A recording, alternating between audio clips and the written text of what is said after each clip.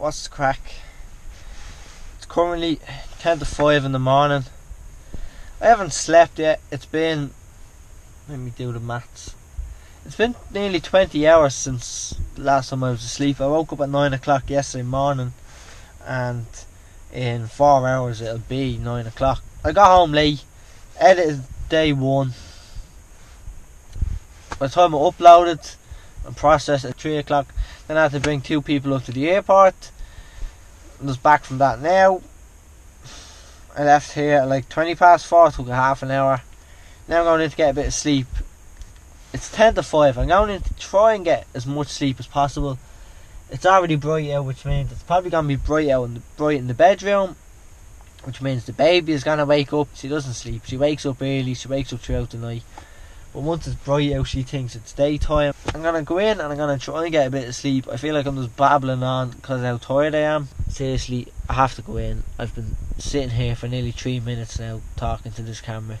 I have to go in and try and catch a few Z's. But I'm going to go in now because she's going to wake up in like 2 hours time. 3 hours time, hopefully. But more than likely 2 hours time, and I'm not going to have any sleep. Right. So I'm going to leave it there, and I'll pick up in the morning. It's 7:30. She got pretty fed up of sleeping.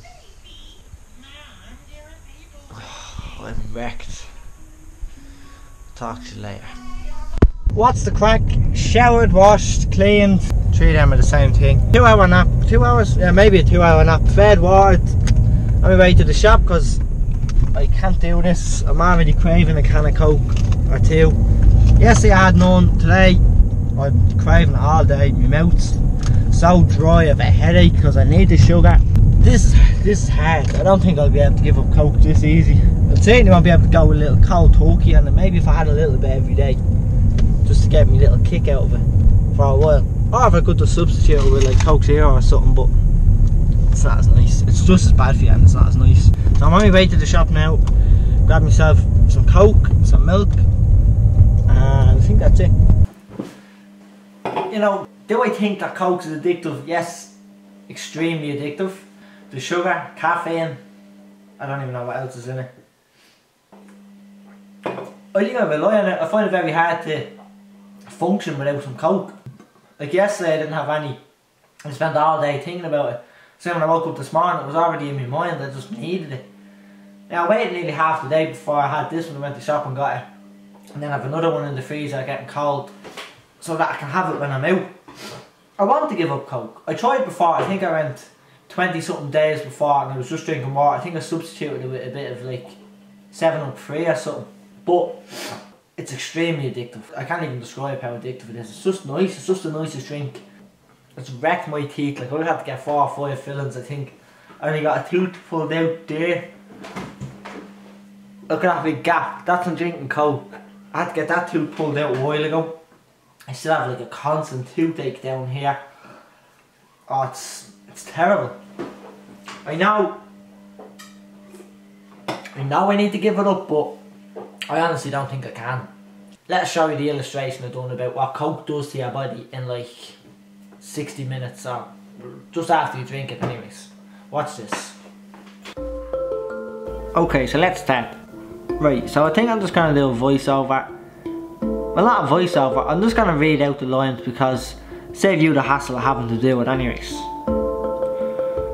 So in the first 10 minutes after drinking a can of Coke, you've put 10 spoonfuls of sugar into your body. After 20 minutes, your blood sugar spikes, causing an insulin boost, and your liver turns whatever sugar it can get its hand on into fat. 40 minutes after, your pupils dilate, basically looking like you've just done some drugs. Your blood pressure spikes, and your adenosine, I don't know the word, receptors in your brain block your, whatever it is, the sensors block to prevent drowsiness. After 45 minutes, your body increases dopamine production, which stimulates pleasure centers of the brain. That's the exact same thing as what happens with heroin. After 60 minutes, your brain sends calcium, magnesium and zinc to the lower intestines to increase your metabolism. After the 60 minutes, your caffeine's diuretic properties come into play, which makes you piss a lot. which evacuates the calcium, the magnesium and the zinc that's needed in your body. After 60 minutes you get a sugar crash, which makes you sluggish and irritable. By now you've pissed out all of the water that was needed in your body, and all the water that was in the Coke has now left your body too, and as well as that, nutrient that is needed in your body for strong bones and teeth is now gone.